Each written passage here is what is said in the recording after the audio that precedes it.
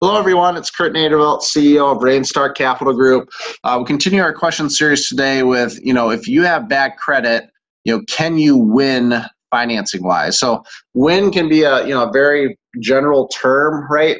I think the question more is, if you have bad credit, can you still secure financing? The answer is normally yes. You can still secure financing. Depends on the program and the product type. Just typically means you're going to probably pay a little more on the cost side of the capital.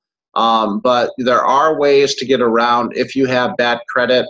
There's different programs available that will leverage either the cash flow or the collateral, and so you can still win in financing. You can still secure financing, but obviously having good credit is a better thing than having bad credit.